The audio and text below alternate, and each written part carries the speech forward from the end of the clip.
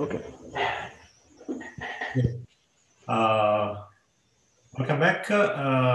So, as promised, today's lecture will be a tutorial. That is, we're gonna have a couple of worked out exercises with value iteration.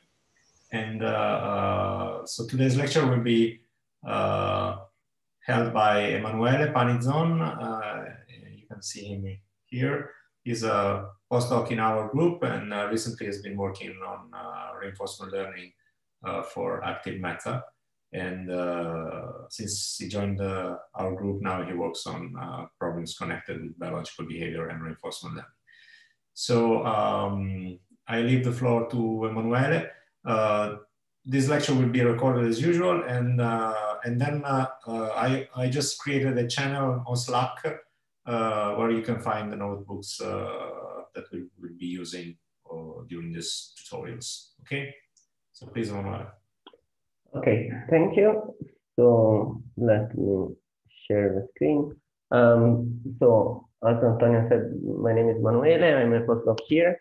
I will be giving this lecture more technical with exercises. This is my first time doing a fully virtual class, so please also give feedback. And this is my mail, so we can use the Slack channel, but also if you want to ask, you can write to me, also comments or feedbacks and everything. So these classes, I will present, we mostly present some code and the theory connected to it on my screen. So I will share just the already written code.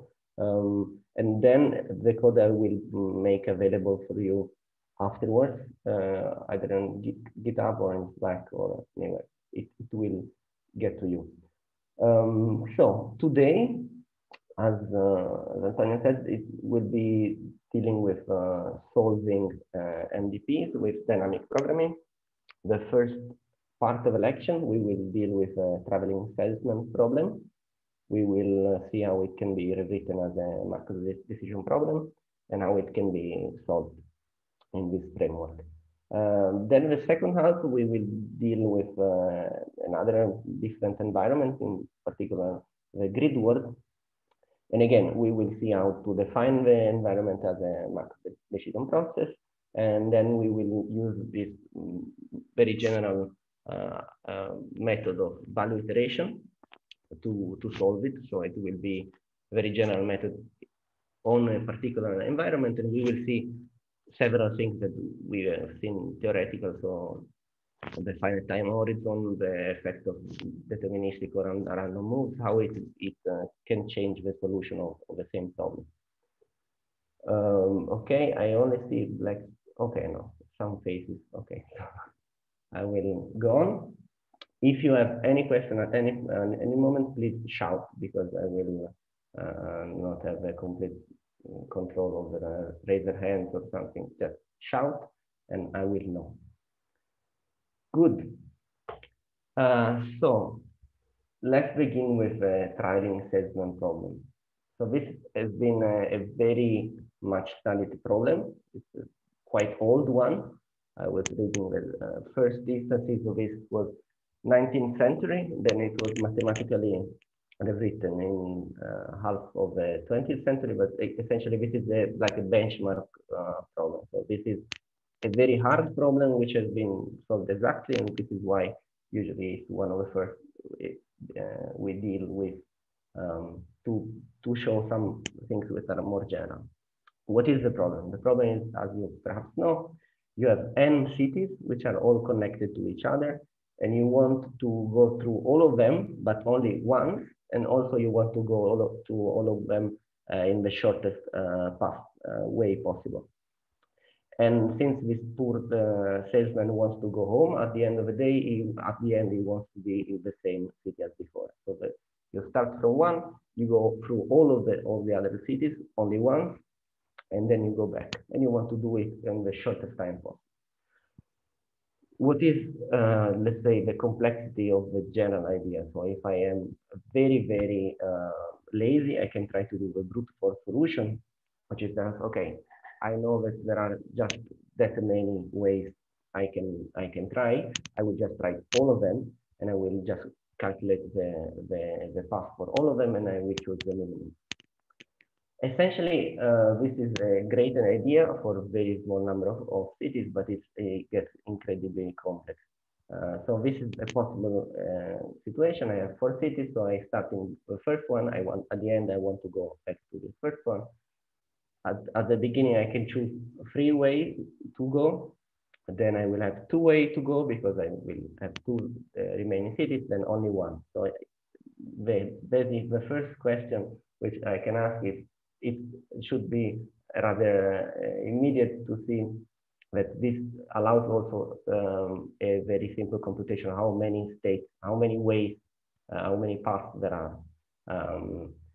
So if you think about it, we started with n cities, but 1 is taken, it's the first one. Then I can go in n minus 1. Then I have n minus 2 possibilities for the second one. Then I have n minus 3, etc., etc. So it's just n minus 1 factorial, which, as we know, when n goes large, becomes n to n approximately. So this is explodes. This is a solution which it can be done, but it requires truly brute force. And it's not that intelligent. So we want to put this test with a dynamical programming approach. So now we want to rewrite the problem from the simple problem we stated so far into a problem which can be read as a Markov decision process. Just a very, very, very basic recall of what it means. It's just that we need a set of states in which we can do a set of actions. So for each state, I can do an action, and this produces the resulting new state and a reward. But the fact is that the states must be such that they need to, the pair state action must have a Markovian property, which means you only need to know what is the state and what is the action to know everything what happens next. You must not need the history before the state. And this leads to something which is rather strange. So we have a problem which is just cities, and you go through cities, but actually the state is not only the city you are currently in. You can think that, like, the most basic thing is like, okay, the state is where you are, and the action is where you want to go. But this actually fails completely. And what is the minimal representation instead is that the state, so the marked decision process state, is the city you are currently in, which is now the K, and the set of all cities that needs to be visited afterwards. And this is the state. So the state needs to contain both information, where you are and what you need to do afterwards. So a basic question can be, why is a representation with the state only with the current city not enough? You can think about it. I'm not sure if you already know the answer, but you can think about it in this sense. So to be enough, it means that if you know the state, you know everything else which you can do afterwards.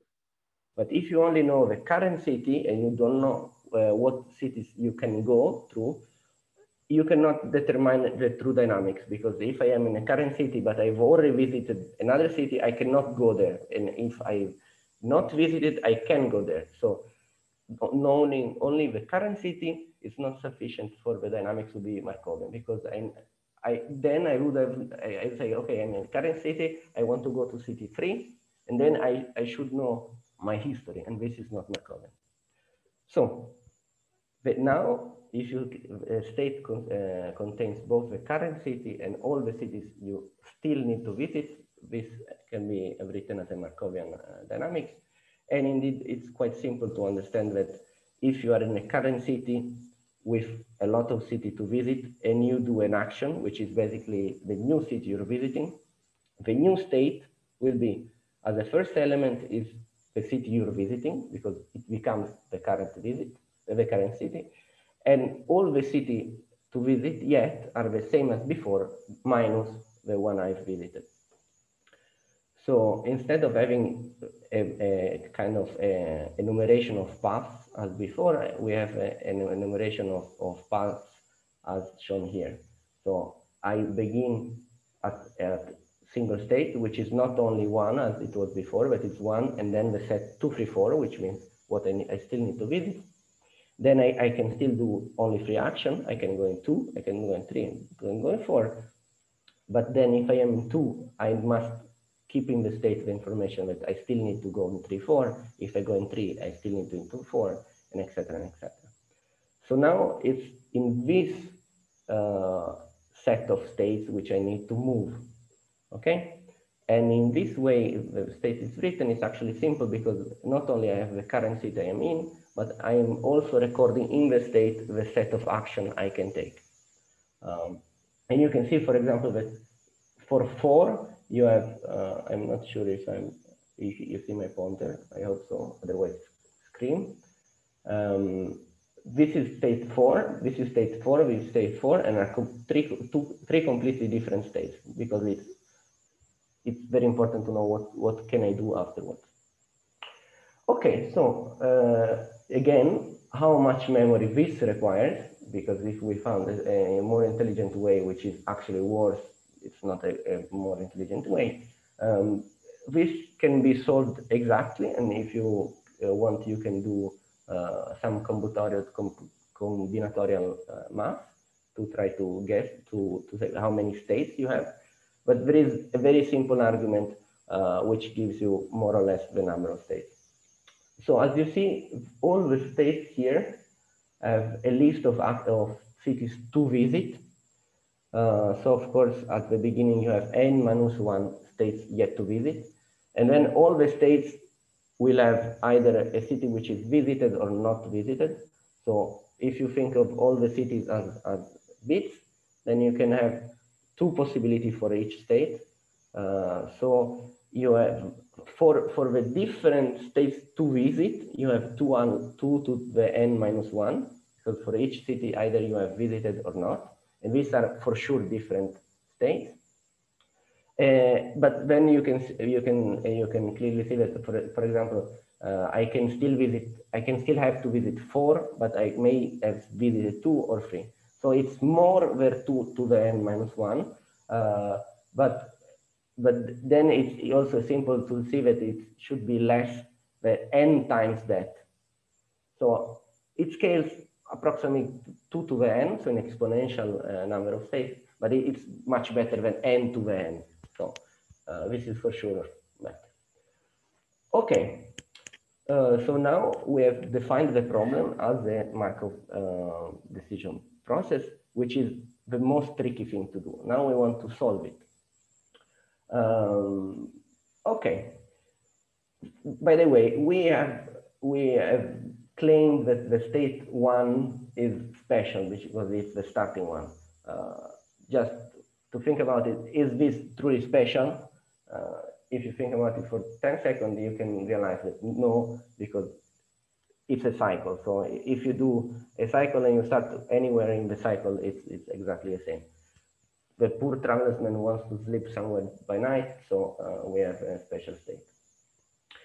Okay, then again, we have changed the state to be the current city to be something which has more information than the current city. So one should also say, okay, if I compute an optimal path in the states, am I able to do an optimal path in the cities?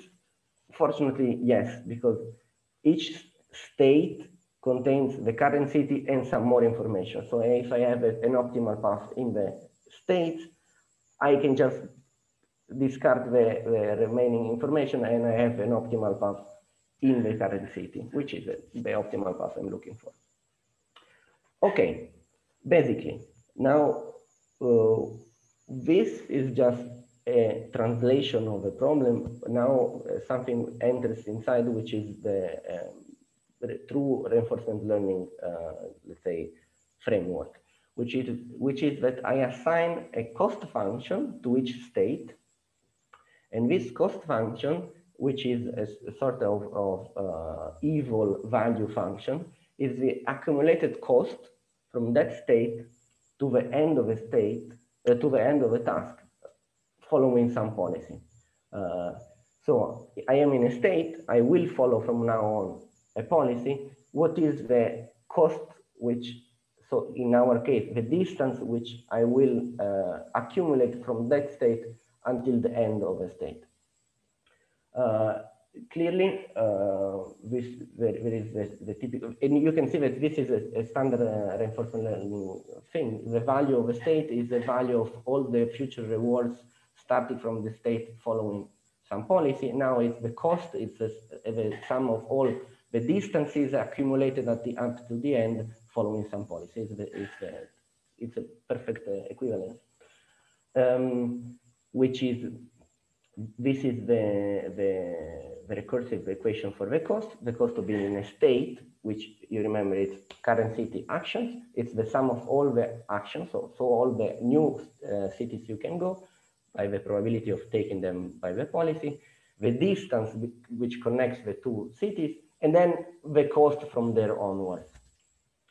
And of course, we have a Bellman equation for optimal cost. We said that the optimal cost to be in a state, so current city and the city to visit, just the distance between, from, it's the minimum of the sum, that the distance for the next city, and the optimal distance from that city to the end. Now, of course, if you have no city else to visit, the optimal cost is the only cost you can get, and it's the only thing you can do, which is go back to your home. So this is very important because I have a boundary condition which says, okay, in this set of states, which are only like you are in a city and you have done, you have the optimal cost, which is just the cost of going back home. Because the only choice is go back to the origin. How to compute the cost? Now, it's very helpful that you have a boundary condition, because now you have the perfect cost when you have 0 city to visit. So let's take all the states which have only 1 city yet to visit, then the optimal cost you can calculate it from here is just the minimum of the cities you can go, which is basically 1, the distance to go there, and the distance from there going on. But then you can go one step below iteratively, and you have all the states with 2 cities to visit. And then you will have a minimum between 2 different cities of doing the first city, and then you have the optimal cost there, or the second city and the optimal cost there. So since you at each step, you have the optimal cost for all the states with 0 cities yet to visit, 1 city yet to visit, 2 cities yet to visit, you can propagate the exact value of the optimal cost step by step. If you have any questions, any moment is good to hear. I do mean. Okay, we will see how to implement it, of course, in the code. When we have solved the optimal cost for all these steps, then it's also very easy to calculate the optimal path, because essentially you already been calculating the optimal path, because at each point you have a minimum between different actions, and that action there is the optimal path if you had only that subset of states. And when you go back to the origin, that, let's say, path, which is the path connecting all the optimal costs from 0, is the optimal path. So you can recreate it just by storing information you already computed in the way. Okay, let's go to the numerical solution if you do not have questions. This is a bit technical, but it's what we are here for. Essentially, as it often is the case, it's a good practice. There will be several components of the algorithm, some which just compute the states, some which just compute the values, and so it's a bit modular. this code has been written partially also not by me, but in general, all the code you will see, it's not written to be efficient, it's written to be readable. So most of the time it's not efficient and not readable. So again, yell whenever you want. But so I will try to be as explicit as I can, not using any fancy thing of Python. Good. First thing, we need to create all the states, and you can go through this. So this is the first function. You will see that it's a bit convoluted, but the idea is, as I create the states going forward, I will then go back to create the optimal code. Essentially, I create a list of states which contains only the first state, which is the one in which I am in city 0. Unfortunately, now all the cities 0, 1, 2, 3, and -1, and contains a couple, which is the city I'm in, and all the city I've yet to visit, which at the beginning, it's all the cities. For example, if n cities equal 4, this variable now would be a list of just this state here, 0, 1, 2, 3. Then I want to populate all the states, starting from how many cities I've already visited. So at the beginning, I will say, okay, now let's populate all the states with one city visited. So I will do this cycle here.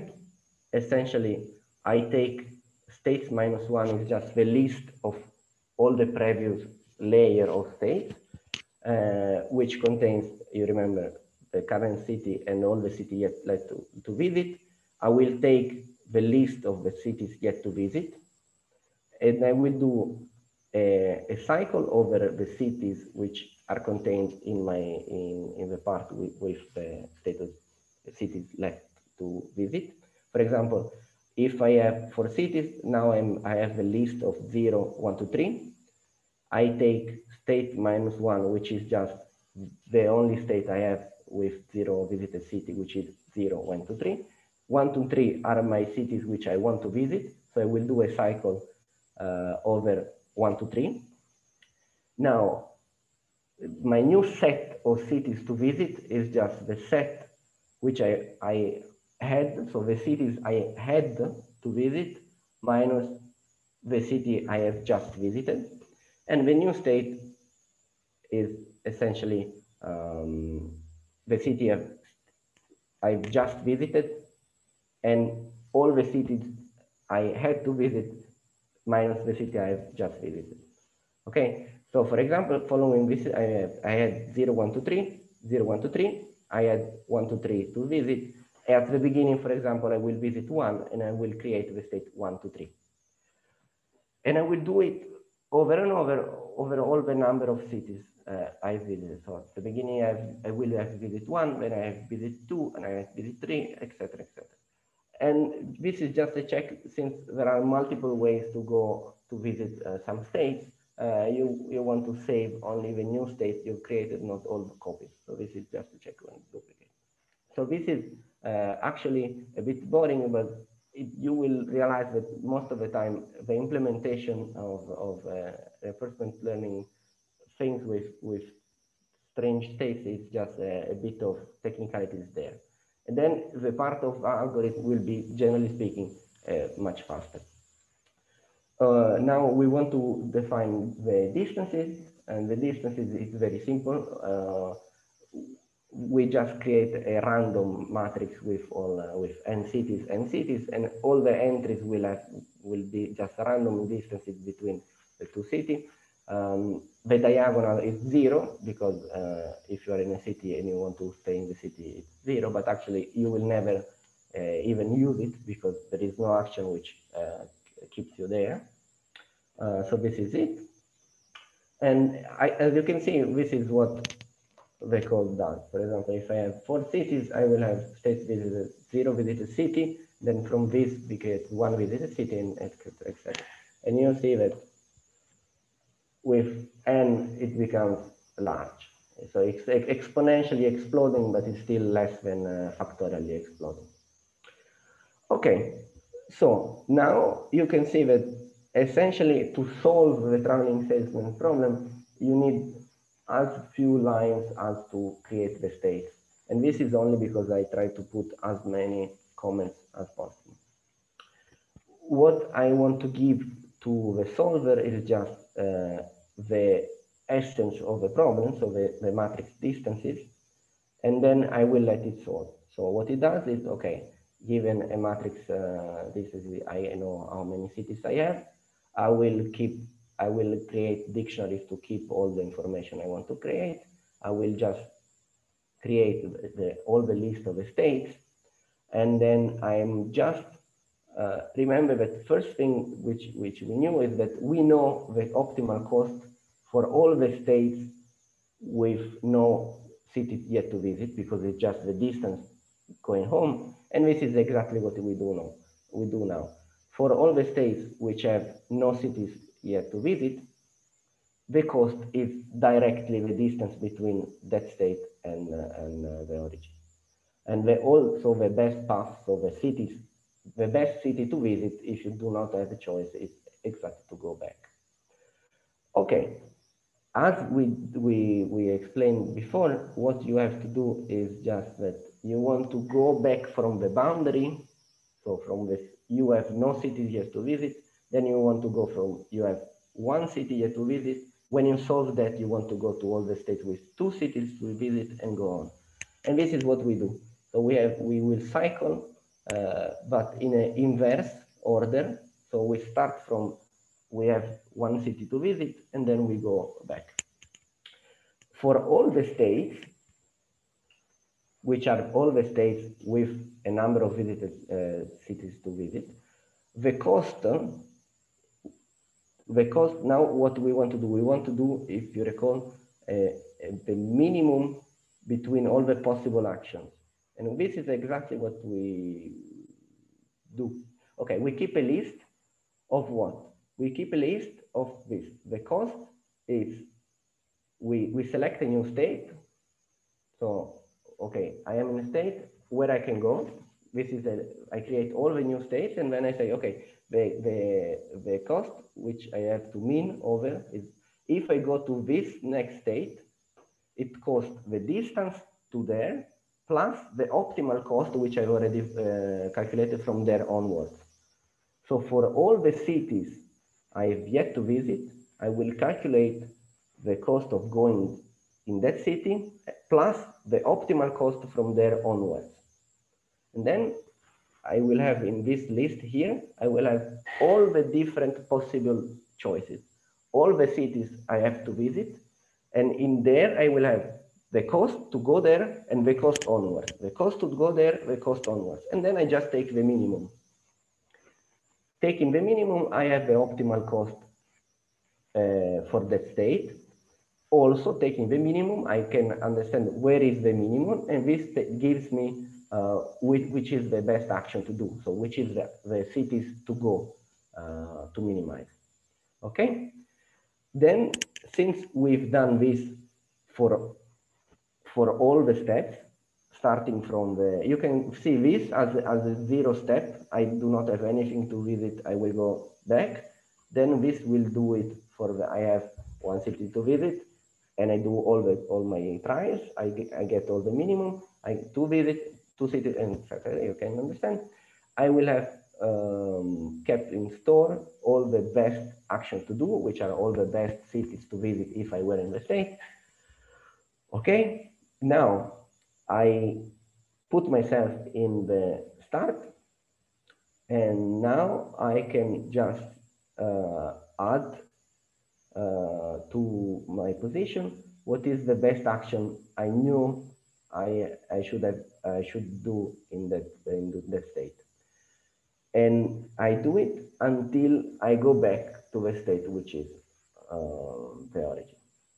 Since I've already stored the optimal cost for all cities of all states, I can do this forward motion, which, okay, I'm in this state, what is the best action this, what is this best action this, and etc., etc. Basically, this is everything you need to solve it. So let's take you can see that this doesn't work because for some reason I am a fool. You didn't run the cell for importing NumPy. Yeah, exactly that.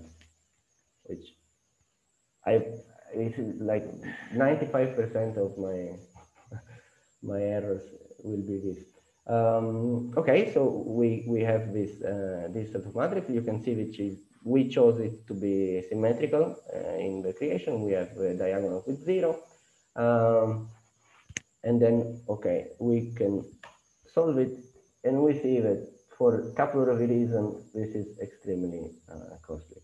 The two reasons are, first of everything, this is still an exponentially costly algorithm. And the second reason is that this is like the worst way to use Python ever. But and these two things together make so that this takes a certain number of seconds to finish it. But in the end, you have a best path. So, and you have also the measure of the shortest path. So, why is it? Why can we use this algorithm? We can use this algorithm for two main reasons. The first is that, as in all kind of dynamic programming, we know everything about the model. We know we have perfect information. We know what is the transition. We know the reward. We know everything. And also in this particular case, we can use this with nice trick, because we have the information about the boundary. So we know the exact value at a certain point, and we have a tool to go step by step and calculate. And we know that each step we will calculate the optimal cost. So we have the optimal cost for when you have visited all the cities, and then we are sure that we can calculate the optimal cost for all the states with one city left to visit.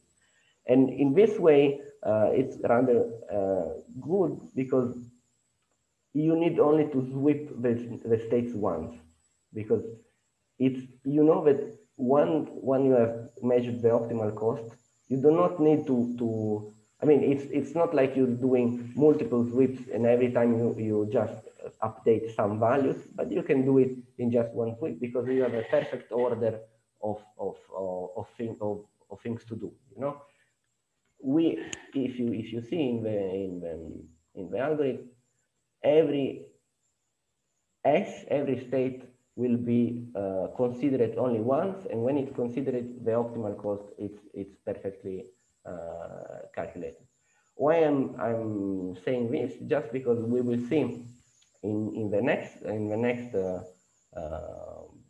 half of the lecture, when we do value iteration, this is not anymore the case. We will see that then we will have something perhaps even simpler as an algorithm, more general, but then we will have to do multiple sweeps of all the states to go, and we cannot, in principle, you cannot select just a bunch of states. Okay, do it this, then do it this, then do it this. You have to do it all together.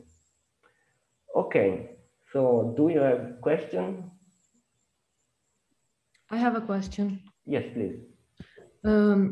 Is it ever possible that if you choose in the first steps an option that gives you a minimum cost, then afterwards you could end up with a bigger cost rather than if you choose some bigger cost in the beginning and it would have give you a minimum cost after? I don't know if I explained myself well. I think I understood.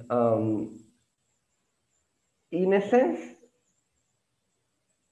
you never choose an action which has a maximum. So, okay, let's solve it separately. No.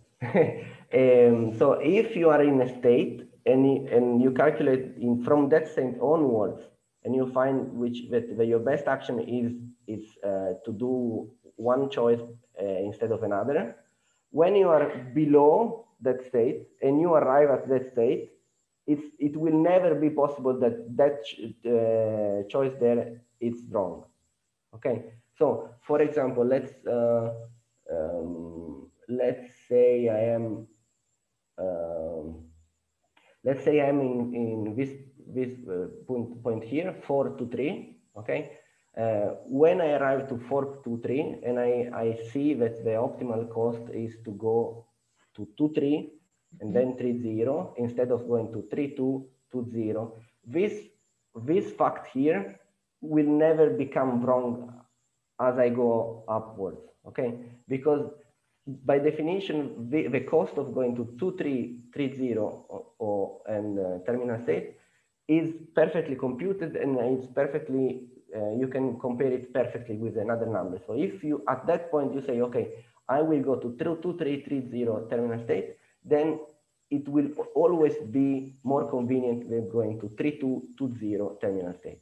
But it could be that when you are at this level, so you are at 2 3 4 3 to 4 4 to 3, it seems that right now the 4 to 3 is the best way to go, but actually the distance between 1 2 3 4 and 4 to 3 it's much larger than the other two.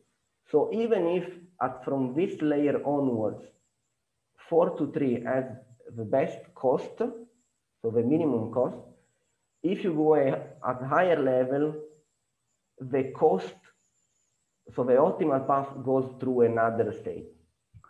Okay. Mm-hmm. I hope somewhere there was an answer. Yes, I understood. Thank you. Sorry, I think you can prove it by absurd, like if you assume that the cost, you choose the minimum, but then the cost might be greater, you reach an absurd, and you can prove it. Yeah, I mean, in a sense, yes, you define the cost as the minimum, and everything is you perfectly know. So if it ends up that it was not the minimum, then it was not the minimum. So yes, but I mean, what I wanted to, why I was a bit shaky at the start is that if at a layer you have a cost and you think that one to go through that city is best, you have to wait for all the path to arrive to the terminal state before choosing. This is what I wanted to say. From one state onwards, definitely, you have chosen the minimum path. It will always be the minimum path. I meant with more states. Sorry. I meant with more states because I was imagining maybe a map where you have several cities and they're all maybe distant with different distances, and you choose to go from one city before to one city before because that's the closest maybe, but then if you go on, that wasn't the best choice. That's what I meant. Well, if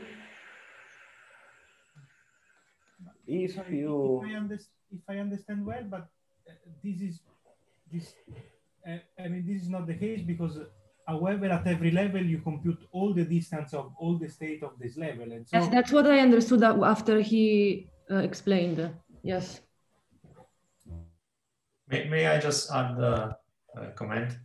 So just to make the connection with what we did during our lectures. So I'll try to share the screen myself. I hope I can. Let me stop.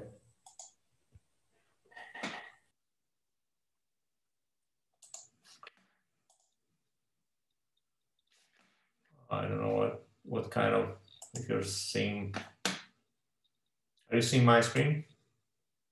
Okay. So during the lecture, in lecture 3, when we derived the Bellman's equation for the fixed time horizon, okay, you remember that we did exactly the same kind of argument. So we started from the end, okay, and then we had to took an optimization over all the sequence of policies from a certain time on, okay, and and then we started from the final time in this procedure. So you first focus on optimizing, or you pick one time and then you optimize all the other ones. And then you end up with this recursion optimality equation that is exactly the one that Emanuele is using.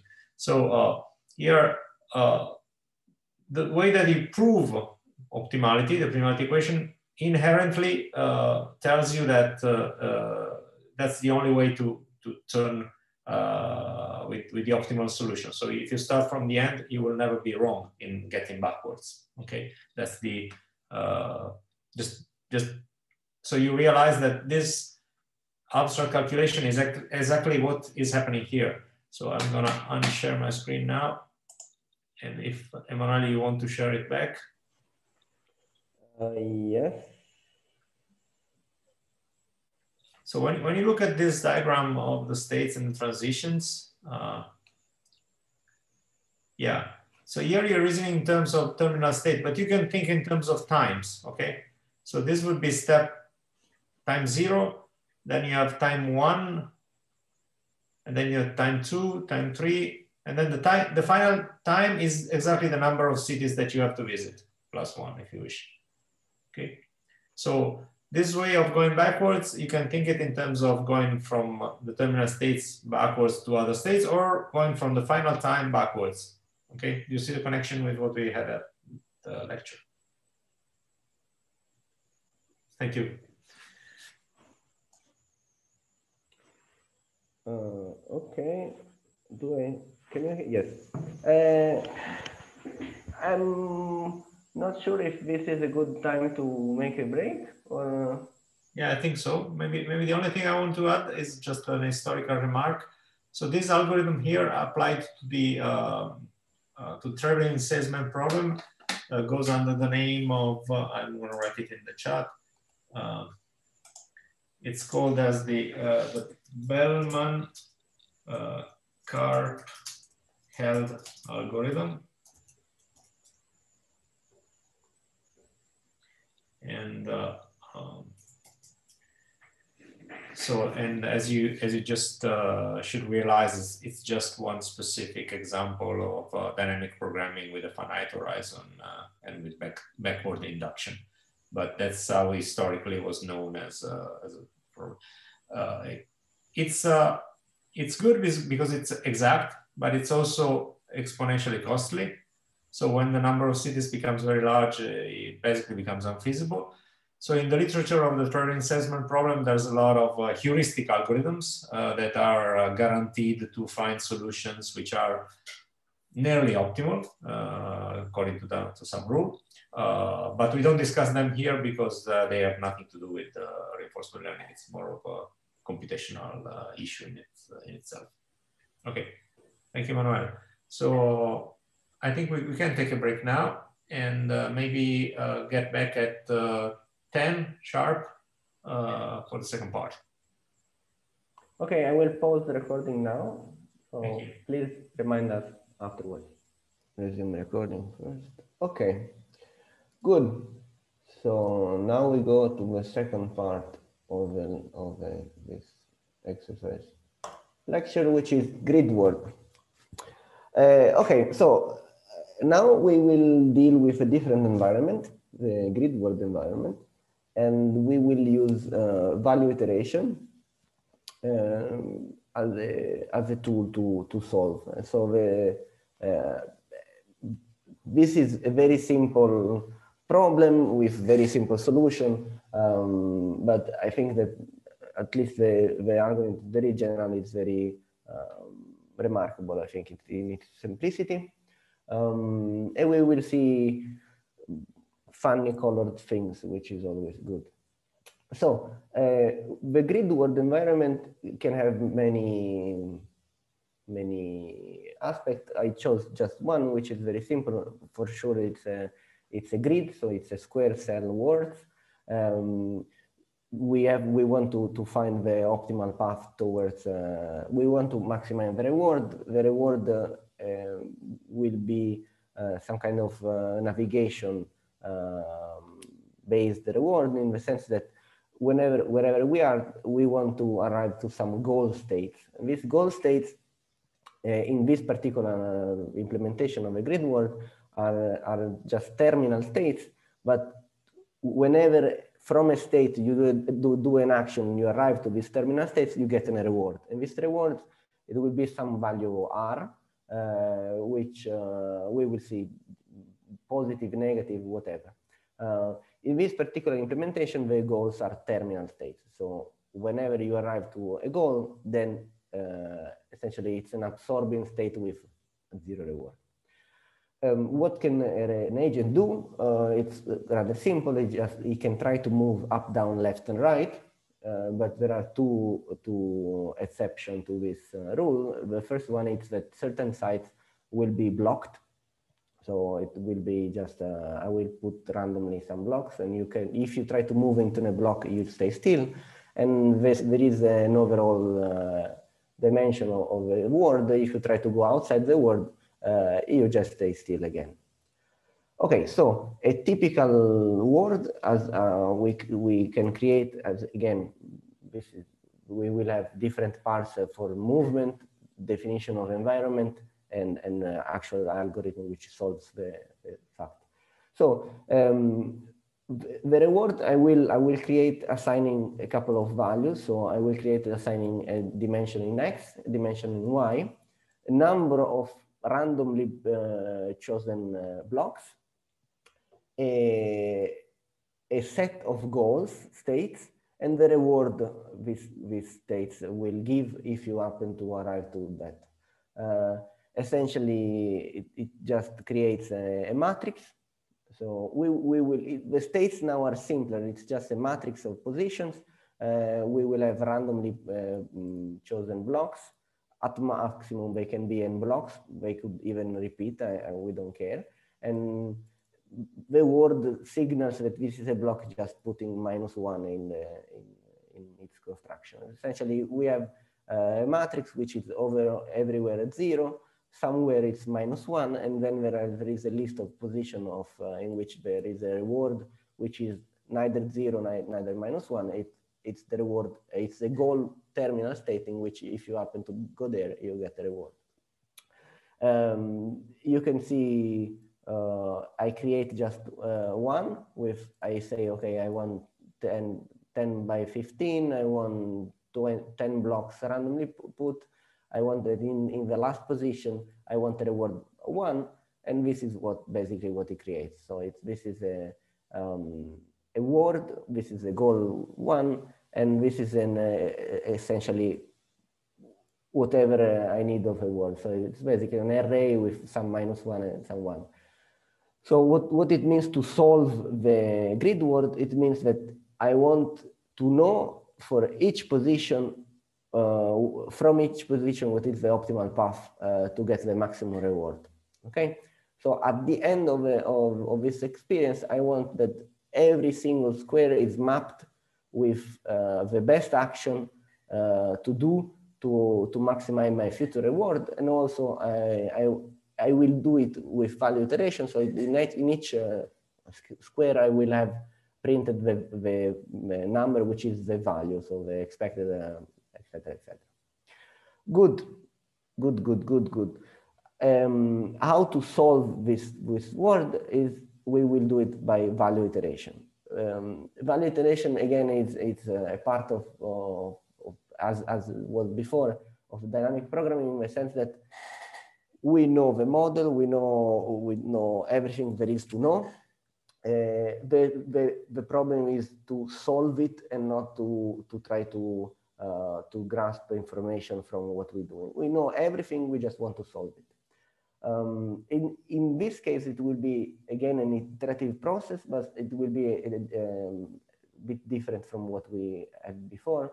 As Antonio pointed out, before it could be seen as a temporal sequence, and you went by solving exactly all the steps from the last steps to the first step, because the length was fixed, and each times pertain to completely different states. So the states at time t were different from states at 2. So you could swap from last time to the first time, and you could maximize, you optimize this way. Now, since you can also in times you could like go back and go forth, essentially it will be a different process, but it will be in the same sense, and it will be as using the same equation as before. Essentially, we will use the same Bellman operator as before.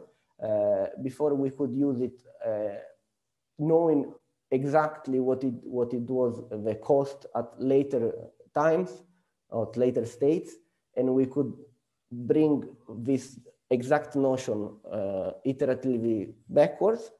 Now we will use the Bellman operator over all states, and we will not have the fact that every single iteration will bring to the optimal exact value, but we will use that if you use the Bellman operator in general over all the states, what you have is that the value landscape of over all the states collapse to the correct one. So essentially what I very poorly said is that we were going to use the property that the Bellman operator is contracting.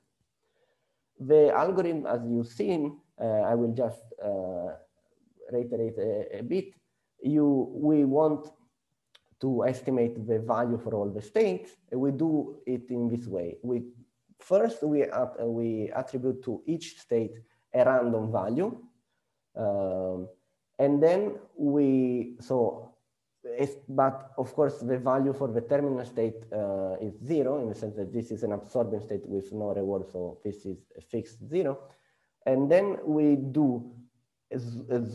sweep over all the states, and if the new value for the state will be the maximum possible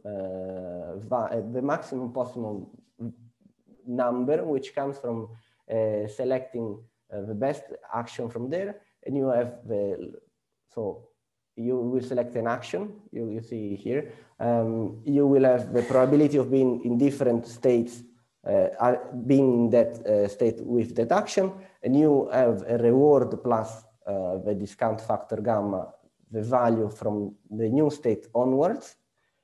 This is, in general, this is a probability function. So let's say I have 3 actions. I will check for each free action. I will have a spreading of my positions, and this will give some rewards plus gamma, the value from that position onwards. I will choose the best action from the list given by this sum here, and my new value will be the maximum of this list here. Excuse me. Yes. Why that probability depends on the rewards? Because, okay, I understand it depends on the state, the future state, and the action, but why also? Okay. As you can see, it's not exactly that depends on the reward. Essentially, let's say this. Okay, you see that now in the summation I have an AR, I have a reward, I have a proper reward, right? Oh yes. Okay, so let's say I am in a state S, which is a position which is close to a goal state with reward 1. Okay. And I do the action of going there. Okay. So you have to sum 2 terms. The probability of I was here, I did this action, I got reward 1, and I'm in the terminal state, right? Okay. This probability is 1, because if you are there, you move and you go to 1, it's exactly what you do. But then you have also another term, which is the probability of being there, moving to to the terminal state, and not getting any reward. And this reward is 0. Okay, it's a bit strange way to say that you you sum over all the outcomes. You sum over all the, so you sum over all the new positions, all the rewards you could have got. Normally speaking, half of this are zero. So the probability of doing an action which gives no reward and giving a reward is zero. The probability of doing an action which gives one of a reward and not receiving a reward is zero. Do you see what I mean? Otherwise, so are you saying that the rewards is the probability of getting rewards is not always one, even if I go to a cell in which the reward is expected, but no, exactly. Then it's one.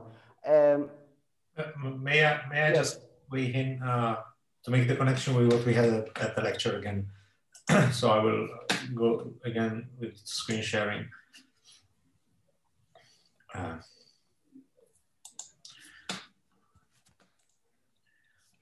All right, so you might remember that when we introduced the Markov decision processes first, we had introduced this transition probability that from a given state S, when you pick an action A, can you see the pointer, by the way? Yeah, I can. You jump into a new state S prime, and then you collect some random reward R. So in general, when you do one of these transitions, you receive some random reward, maybe stochastic, okay? Then later on, we realize that when we write down our objective function, since we average out, we can explicitly perform the average over the random rewards. You see, this is what is in this line here. Actually, what matters here is just that you can marginalize your transitions over the distribution of rewards, and you can focus only on the expected rewards given state, action, and new state. Okay. So from that point onwards, we only consider the average rewards given the triplet S, A, S prime. So what Emanuele is writing in this slide is just it starts from the more general setting, which includes the possibility of having stochastic rewards, even though they don't matter really here, okay? Okay. Is that any clearer? Yeah, okay, I see. And so the expected value is that what I... Yeah, in this case, there's no ambiguity because you get a reward which is always one. So there's no stochasticity and the average is the value of the reward. Okay. And so you can write both the first or the second, there is no difference, okay. Exactly. Okay, thank you. Sure. Okay, so sorry for being slightly confusing. Okay, essentially, you see that this is just the fact that I am in a state S. I evaluate all the action I can take. This action will lead to different states with the rewards, and of course I will evaluate where I go, which reward I get, and plus the gamma, the value of the new states. And then this I will have a list of approximated evaluated values for my different actions, and I will take the best one of them. And my new value from the state, it will be exactly that. I will assign to that value that number there. Now, the point is that this is a bit, you can see that it's an approximate way of working because on the right hand side, you have the values which were the last approximation of the value. So when you do the maximum over A over the sum of new states, the probability of being in that state and getting the reward plus gamma, the value of the new state, this new state is the approximate value. So whenever I do the new value, and I assign to that new value, I'm actually losing, I'm actually changing also the right side. So it's not self-consistent. And when it reaches the self-consistency, then it will be the proper optimal value function. Okay.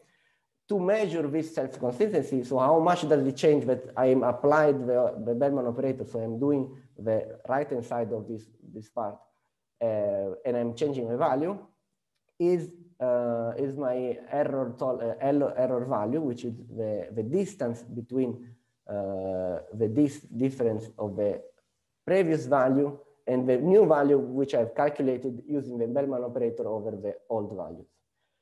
And since the Bellman operator is a contracting, I know that this distance will get smaller and smaller in time. And essentially, I can say, okay, I just need it to be as small as some small value I determine, which is some tolerance. And when you are there, when you have reached tolerance, you assume this is this value I've got after many iterations is as close as I want it to be to the optimal value. Then, when you have the optimal value, finding the policy is actually simple because, again, if you are in a state, you just loop over all the possible action you wanted to do, and you get the one which maximizes the sum of the outcomes, reward plus gamma, the value in the new place. Okay, so value iteration is essentially just having a random set of values for all the states before and applying the Bellman operator. So each state, I see what are the actions I have available. I see what is the expected future accumulated reward, as in R plus the new value from there. I do the action which maximizes this expected future accumulated reward, and I assign the value to that one. And this I do iteratively over and over. Okay? Good. And excuse me, probably I'm one of the MHPC, so probably I didn't reach the point. I saw some videos, but probably not all. Just something that maybe you already said or has been already said in the theory lectures. But the fact that this algorithm is converging is a property. It's a property, yes. Okay. I don't know if Antonio wants to chip in, but I think from now you will see in the lecture we use the property of the Bellman operator, which is that it's contracting. So okay. I can just point you to the right place in the lectures where I did that, so you can. Okay, because I started to see the drive and also the YouTube lecture, but probably I didn't reach the point. But yeah, I will just. I mean, I think it's useful for all students to get to that point. Yeah, so it's in lecture 4, and if you can unshare, yeah, sorry.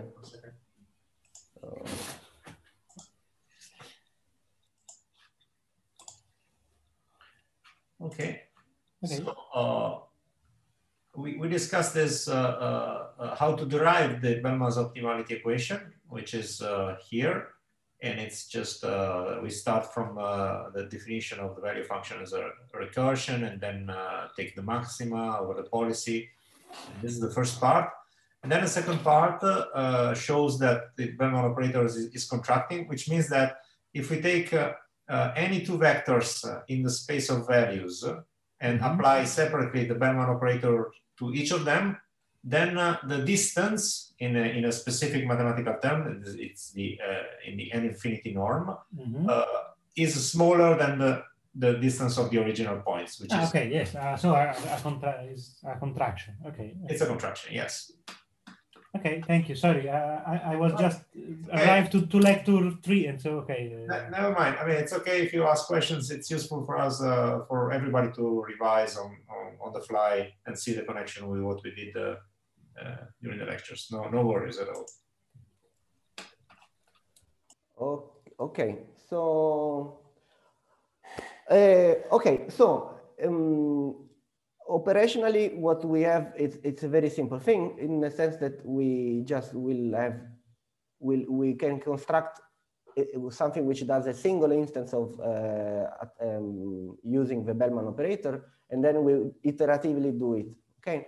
Because the approximation of the values at a certain time is just, you take the approximation you already got and you apply the Bellman operator. And apply the Bellman operator is just to try all the actions and find the one which maximize the expected outcome afterwards. Okay, good. So let's translate the grid word as a Markov decision process. It's actually even simpler than before, because now the state is exactly what we would imagine. So the state is just the position. So in this case, it's just two integers. So in the index of a position, the action state is the same is the same in all positions. It is just the four moves you can try, which is up, down, left, right. For now, we do the transition is deterministic. It means that the probability of ending up in a state S prime, given if you are S and A, is either 1 or 0. If it's 1, it's 1 if S prime is equal to the position I was in and the move I did. It's 0 anywhere else. In a sense, okay, maybe the reward, you can put the reward here and see the, maybe it's confusing. So the reward function is simple in the sense that if you reach a terminal state, which is a goal, the reward of doing the action ending up in the terminal states, it's a value. All the other action have 0 as a reward. Okay, this is the first vanilla grid word we work. Okay, so we want to implement this as a function. Now there is a bit of caveat, which to be consistent with our understanding of up down the actions and the visual plots, there is a bit of, I mean, 1, 0, it's okay, up, down, believe it, everything is consistent, but sometimes up, if you read the vector which goes up, it's not 0, 1, and so X, Y are a bit shifted in this one. Everything is consistent, I checked. So the actions, it's up, down, right, left, and it will be just vectors 1, 0, minus 1, 0, 0, 1, and 0, minus 1. X is not the first axis, unfortunately. The probability of transition is what I want. Now, if you are in a state, this is want to return a list of states you're going to end up if you are in a state S and if you do an action A, given that the word is what it is. And essentially, just try to move in the deterministic sense. It just try the new position, and then it checks, is this position outside of the word? If it is outside of the word, then you do not move. Or if it's new, this new position, it's a block, so its word value is -1, you do not move. And then it just returns two very simple lists. One list says you are which new position you have reached, and in this particular case, it's only one. It's either the position you reached or the same position as you were before if the action was not allowed. And the probability of doing it is 1 because everything is deterministic so far. The reward is... Sorry. Yes? Is there any reason why, to enforce the fact that we need to stay within the box, we didn't put a halo of points with -1? No. So all the efficiency is, I mean, this code is one of the many code you can create. Okay. And I can assure you it's suboptimal in all possible ways. Okay. So this is just one way I chose it to be. Okay. The reward again is it's 0 everywhere, but if you arrive to a terminal state, good, you get the reward. Okay, so this is essentially all the meat of the algorithm. So this is the value iteration, and it's actually rather simple, as you will say. So this part here is just define the word, the environment. You will have, you've been given a word, you've been given a set of values, and you will return the new iteration of values. You will be you give the gamma discount factor, and this you can, for now, you can ignore in the sense that this is just if you want to transition to be random. You create, initialize the new values, the new policy. You find where are the goal positions in the world, but and then either the transition is deterministic or it's random. This is just here. What you do, which is slightly different in the traveling salesman, you cycle over all the states. So you have the values, you have the old values for all the states, and you say, okay, let's sweep over all the states. I cycle over all positions, X and Y. My new state is defined as this. You see, Y is X, X is Y, okay? Then if the position is a block, I skip it because I'm not interested. It cannot be an agent in a block, so it does not make any sense to have a value or a policy. But otherwise, I'm trying all actions. So A is one of all the list of actions. I see where I end up. Remember that right now this is deterministic, so it's just P is 1, so I have probability 1 of finishing in one state. And then I want to record what is the value of this action. So for all the probability and states I'm ending up, I'm checking what is the reward to end up there. And then I'm doing what is the right side of that equation before. So I'm multiplying by probability by the reward plus the gamma of the values in the new position. Okay. So in a sense, since I'm doing this for loop, I'm cycling over all possible new state over all the probability of the new state. So this is exactly what it's written here. The sum over thing. And then I was doing this for all the actions. And I'm doing this. So if a new summation is better than the old one I kept in memory, then this is sign as, okay, you are the best value, you are the best action, which is a bit different from what you could do in general, because what happens now if I had two actions which were perfectly identical? The answer is right now, since this is a strict major and strict greater than, then only the first is selected. So I'm introducing a bias, which doesn't matter too much, but I'm introducing the bias of the first action you are checking. In case of tie, it's the one which breaks the tie.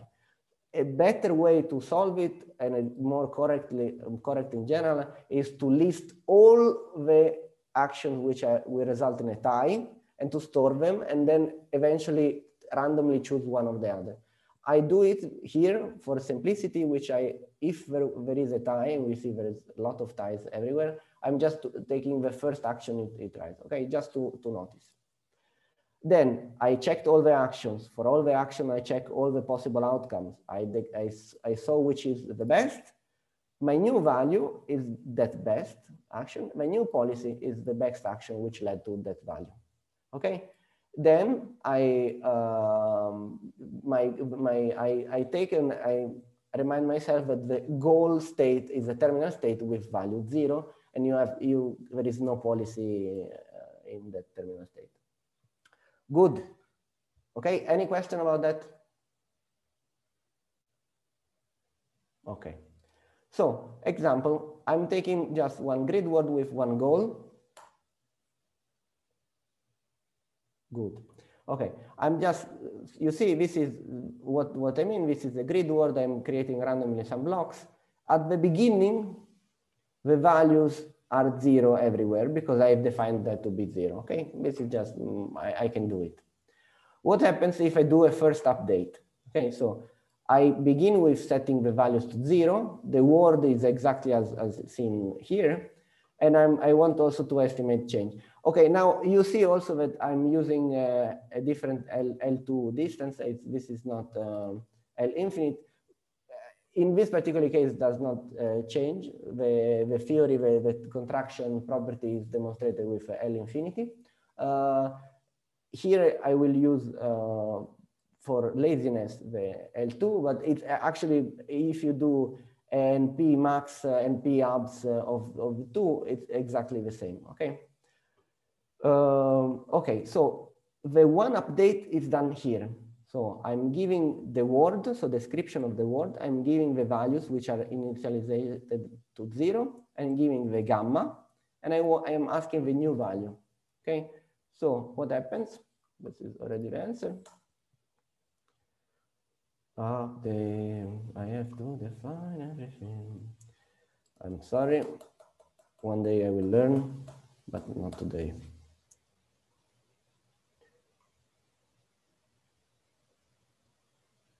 Okay, good. So you see that the one update actually changed only 4 values here. And it changed the 4 values around the goal. Why?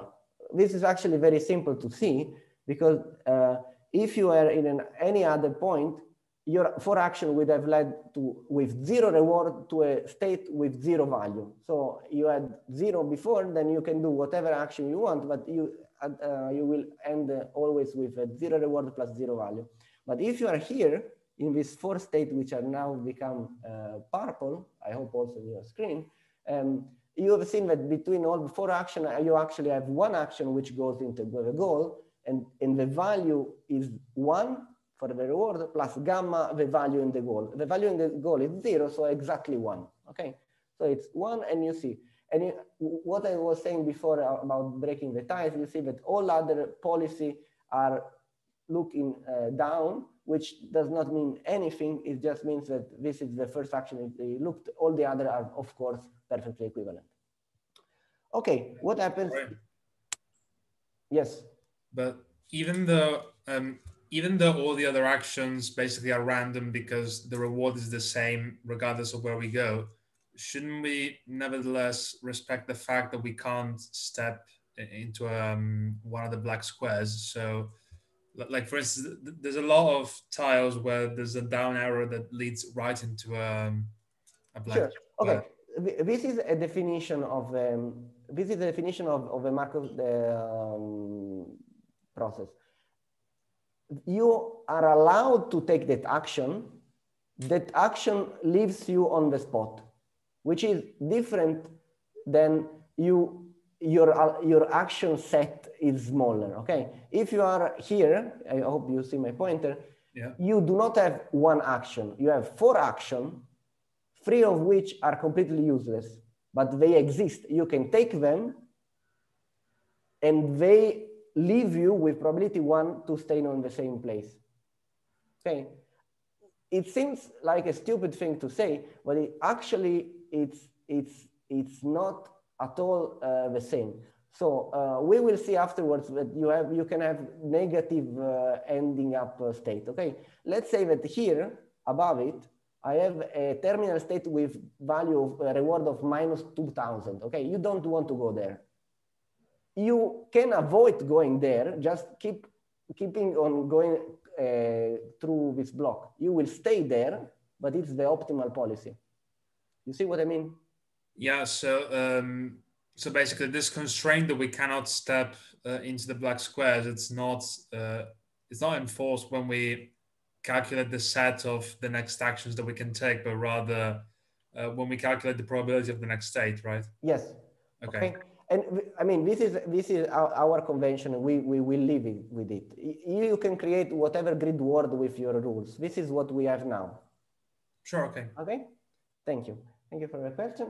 So now we see what happens if we go above it. So we have values. We initialize it to 0.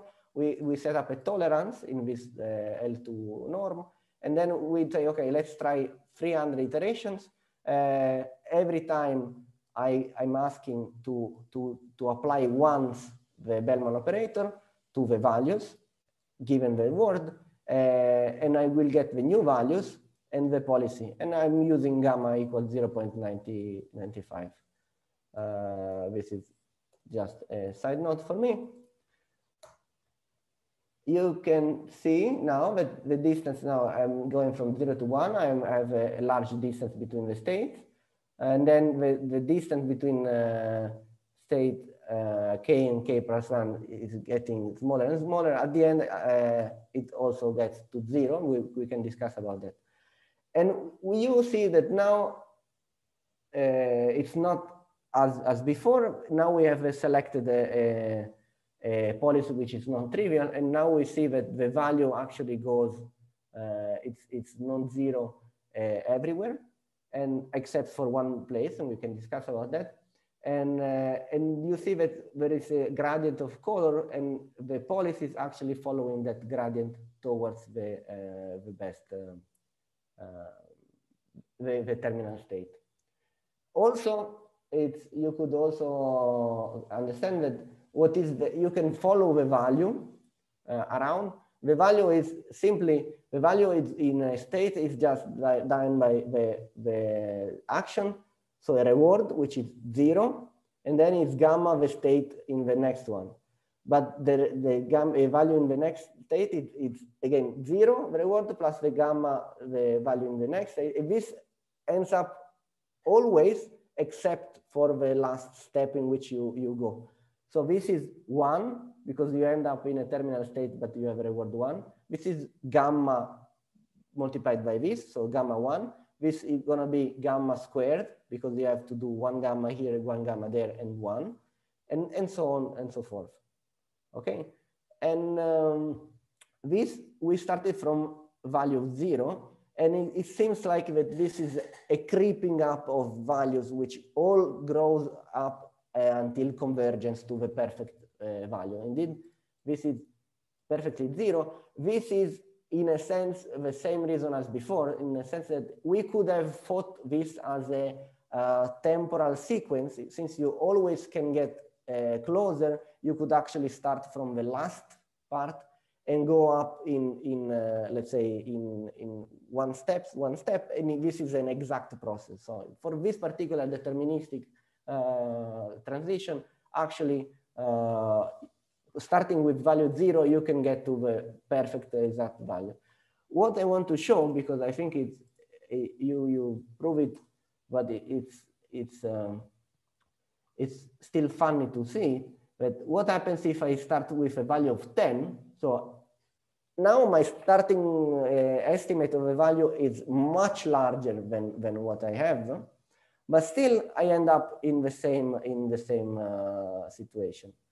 Why it's so? Because this operator is contracting. So if I am in a place which is far away than what I mean, if I am in any place and I'm doing this operation of trying the maximum, eventually if I am below it, I will gain value, because I'm seeing that I actually have a better way to go there and do essentially gain a reward in the future. But even if I start above, I will collapse, because eventually my value will all collapse to the right way. It's an obvious thing from the theory, but just a side remark, because you can actually notice, if you look carefully, that, for instance, in the upper right corner, all the values here are the same, which is not true. So the actual V star is not like this. And as a result, you see that the policy here is suboptimal, because if you follow the bottom lines, for instance, you end up stuck in a dead end. So this is happening because actually you haven't converged yet. So you have to run it for way longer in order to break all these ties here in the value function, and then approach the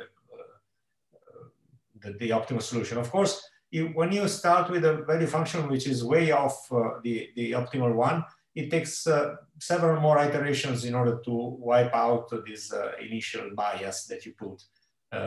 On the contrary, if you have a good guess about the initial value distribution, then this allows you to converge very quickly. So if an exercise that you can try is that since you know that the target is in the lower right corner, suppose you start with an initialization which is basically gamma to the power of the distance from that corner, ignoring the blocks, okay, the Manhattan distance over the grid.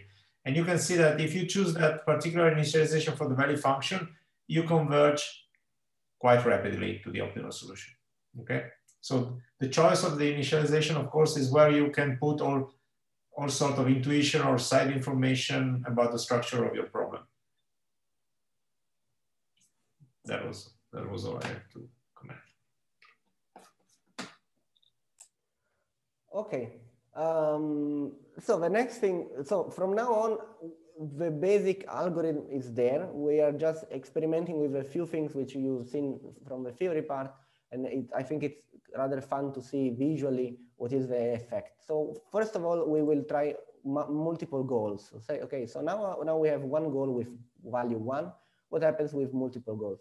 First thing, a question for you is, what happens if you have a goal with a negative reward, but the actions are deterministic? If you... Sorry, you mean action are deterministic in the sense that this probability is always 1, but... Yes, action are deterministic in the sense that when you do an action, there is only one outcome. So if you do an action, you try to go there, either you can or you can't. But so in this case, how do you treat the blocks and the border? No. I mean, this is deterministic action. So if you try to move, either you move, or if it's in a block, you stay still. If you try to go out, you stay still. But this is deterministic. So there is probability 1 of doing. Okay. It's not random, that probability. Exactly. Okay. So I would make a guess. I'm yes. not sure, but I would say that grid positions with negative reward will work as a repulsor instead of attractors, because the negative reward will propagate, say, to nearby. Good. Grid. Good. But now there is a problem. So in a sense, yes. But now we can ask, what is the size of this repulsor? So if the actions are deterministic, actually the size of repulsor is just the single cell, in the sense that if the actions are deterministic, you can go as close as you want to a negative reward, and you will not end on it. So essentially, you will learn how to avoid it, but it will act as a block, not as a true repulsor, because essentially you can always move around a negative reward without going into it. So it will just be a block. So in a sense, a goal with negative reward does not have much impact on if action are deterministic. But we will see in other cases.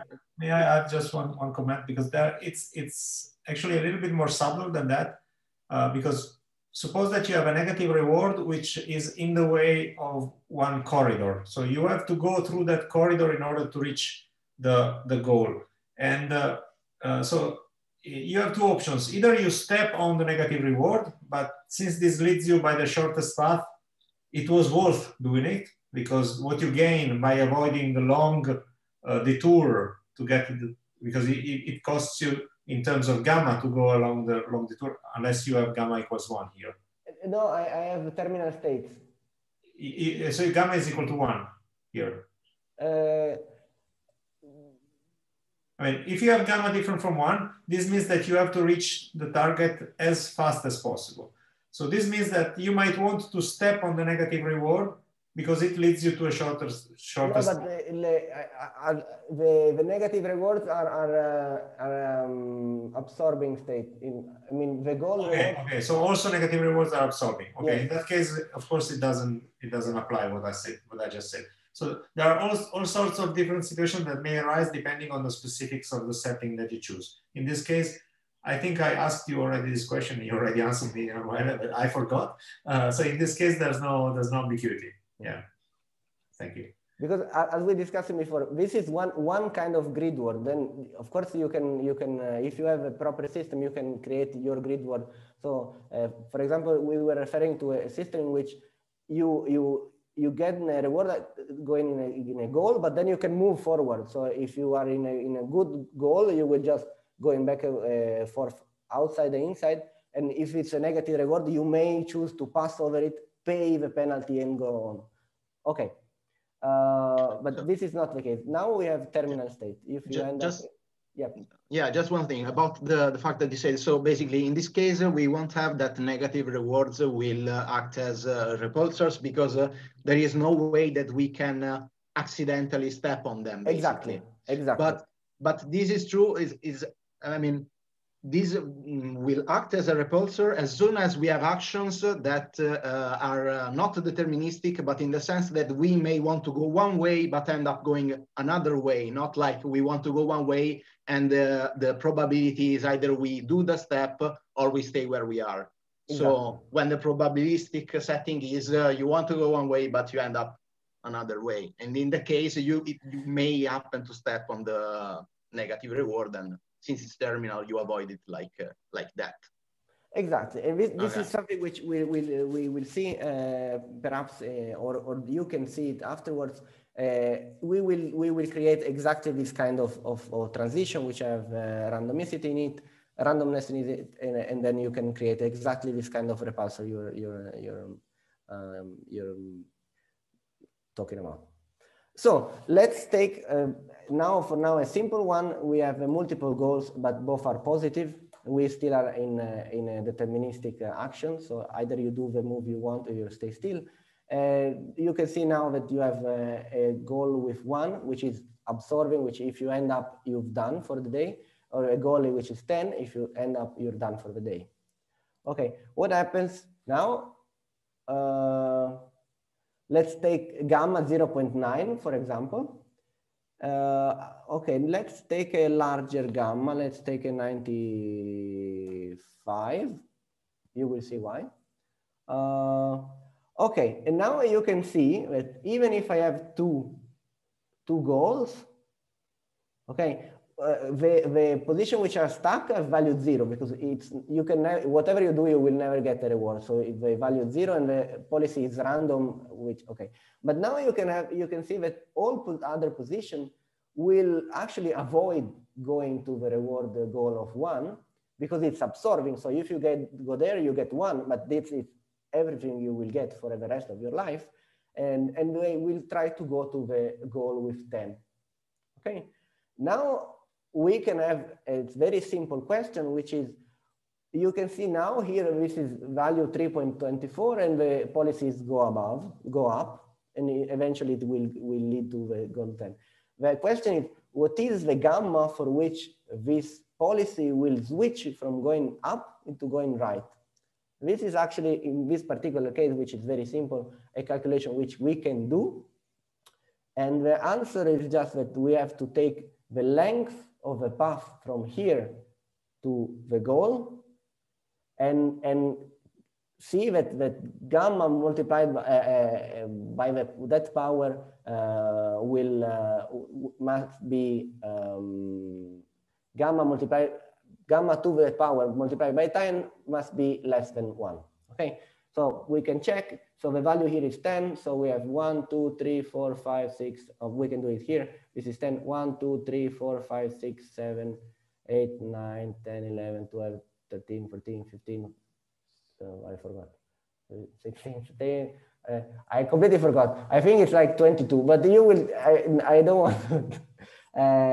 Okay, so gamma to 22 equal 10. If somebody, okay, somebody does the proper math, please. and you see what I mean. If the gamma is such that it's 1 is better than gamma to the 23 multiplied by 10, this arrow here will switch from up to right. So whenever somebody is ready and gives me this number, we will check. Scroll down a little bit so we can see better the map. Okay. I apologize.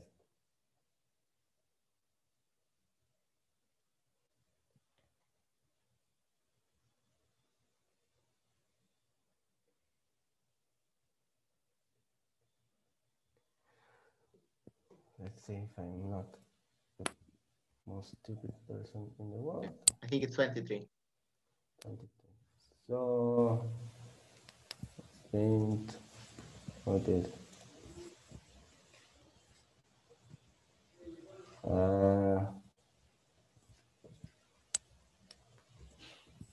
nobody wants to help me, right? Because I think it's 23, I think. Yeah. Okay, so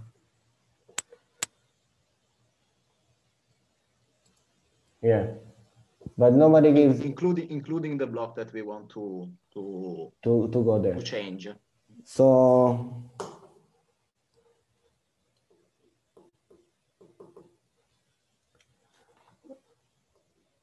on over. Okay, so it should be. Let's see if I am not. Okay, so let's take this 0.946.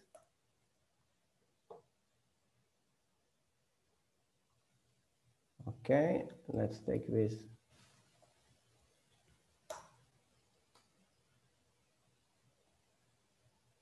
Okay, no, so it was not 23, but it was perhaps 22. Yeah. I apologize, but I had the number, but then the word was changed. Okay, so it's actually 22 steps, and you see that if you change the gamma exactly to this value, which is 1/10 square 22 square, you can get exactly the gamma such that it does not it's not convenient to go up and go in 22 steps and end up in value 10. But it's more valuable to just step into value 1. Okay, it was a very silly exercise. I just wanted to show. So of course, if you are much below, what you get is that now the absorbing sink of the small value is much large. Okay, because you are effectively reducing the time horizon in which they are expecting to live. Essentially, they say, okay, now it's better to have an egg today than a chicken tomorrow. So it can be proven by numerical simulations. Okay, let's add stochastic moves, and then we are done. It's very simple. I'm using one of the possible way of creating stochastic move. And it's something which you will see a lot of time. So I give a probability, and this probability gives that with that probability, you are actually doing the action you want to do. And with 1 minus that probability, you're doing any action, okay? This will have some equivalence with something called the epsilon greedy. It's standard things. Okay, you either do with some probability of doing something, or with 1 minus that probability you do anything at all. Okay. Now you can see that now it does basically the same, but it returns 2 lists, and the list now have a lot of states and a lot of probability of ending up in that state. And you can see that actually this is now this summation here. So for any action, you can actually end up in many different positions, having different rewards. It's even closer than this expression here. So if you do an action, you can have a list of possible outcome, all with their possible probability. And what you have to do is sum up of all the possible outcome, all the possible probability of ending up in that outcome with that reward, with the value of in the new position. Okay, this is very, very, very simple stuff. Let's just take it. Okay, now, does it change anything? Now we are going to do something which is, okay, we are doing a new kind of word, which I have a weak attractor here, +1 reward, a strong attractor here, +10 reward, and a negative -10 terminal state here. Okay, And then I can change the probability of randomness. So this is the probability of I'm actually doing what I want to do. So if this is 1, it's exactly as before. So it was, you see, it just moves around as it was a block. It doesn't care at all that it's here. But then I change the probability to something which is rather significant. So I have only 80% of probability of doing what I'm supposed to do. And you will see when this finished calculating. Okay, that now, for example, if you are here, it's better to move right instead of down because you're actually going farther away from the repulsion goal. And you can see that if you are here, you will not take the shortest path going down, but you will prefer to going up. So it already changes a lot what you want to do. And you see that the value, so the color it's actually lower, close to the repulsor instead of farther away. What it's even nicer if you want to do something which is even crazy, it's basically a random walk with a small decision. So the agent can decide, but it's just a very small probability of doing what it has decided. You see that most of the space actually, the best optimal policy is to try to go to the weak attractor with only one reward, because at least it does not risk to end up in the -10 reward. Okay, so in a sense, we have seen visually that, and now we have done that. Even if the basic algorithm is very simple, then you can play around with, and the implementation of the details of the word can change a lot. So gamma can switch the best policy to go somewhere instead of something else. And if you have also randomicity, you can have some policy which can get discarded because they could end up in some danger. Sorry for taking so long. I hope you don't have many questions, but in the sense that then I would have loved to answer more. So, do you have a question? Sorry. Yes, I have one. Yes. I didn't understand well why, if we put the discounted reward to the power of the length of the path to the bigger accumulator, then we end up with a policy that is go to the weaker accumulator. Okay, perfect. Thank you. So we have essentially. Let's go here. Okay, so we have the value is it's given by the reward plus gamma the value in the next state. Okay, so we can trace out what is the value going away from one attractor. The value going away from this attractor here, for example, now it's 1 because it has a reward with R plus gamma value. The reward is 1 if it ends up down. So its value is actually 1 because it's 1 plus 0. Okay. Then if we go to the convergence, to be in this state here, you have gamma, which was 0.95, multiplied by 1, which was the reward. Okay. So you have 0 reward plus gamma, the value here. If you are one step away, you have 0 reward plus gamma, the value, but the value was 0 reward plus gamma, the value. Okay. So whenever you step one farther away, you get that your value, if you decide to go there, it's gamma multiplied by gamma, multiplied by gamma, multiplied by gamma, etc., ending up in the value of the attractor, okay, of the goal state. You see what I mean? Okay, yes. So basically we forgot that there is an accumulator because we are the length far away. So the gamma is too small to remember that that steps far away, there is a bigger reward. I would not call it to forget. The point is that when you're doing this action here, you're doing the action which maximize this term here. In a sense, which it's a bit, I hope it's clear, it's not 100% accurate, but in a sense, you are evaluating two different paths, okay?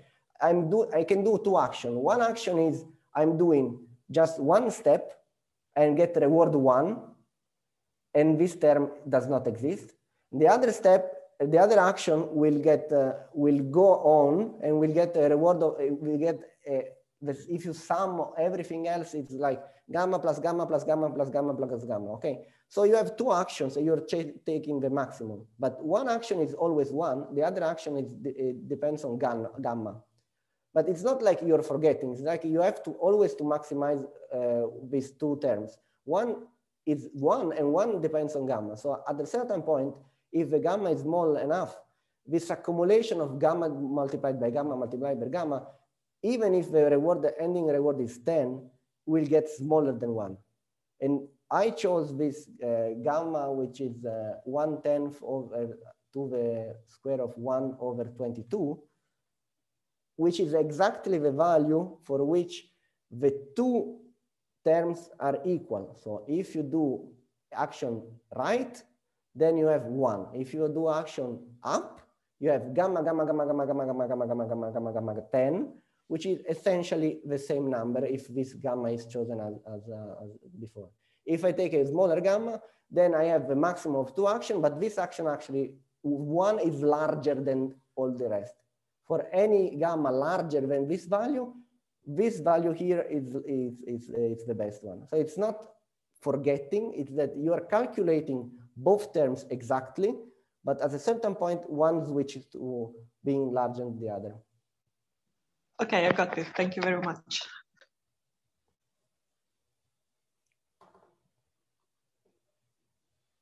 Okay, if anybody else has a question. Okay, so if there are no further questions, I just have one final remark. So we have not been doing any algorithm in policy space, like policy search algorithms that I described yesterday, like policy iteration or policy gradients. But this could be a good suggestion for exercises and final projects to apply, starting from this, the same environments that I've described here for grid world to apply policy iteration, for instance. That would be a possible exercise, or whatever else comes to your mind.